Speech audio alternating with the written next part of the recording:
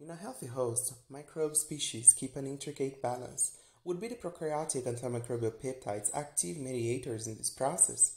Hi, I'm Dr. Celio Santos, postdoc researcher at Fudan University, and in the last year I focused my work on big data analysis using machine learning techniques to prospect antimicrobial peptides from microbial genomes and metagenomes.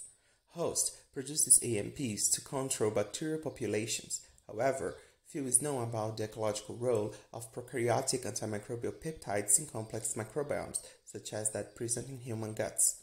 It is known that bacterial AMPs could get advantages in the environment, such as competing for nutrients or even communication. Thus, could AMPs be a part of the ecological story of the human gut's microbiome?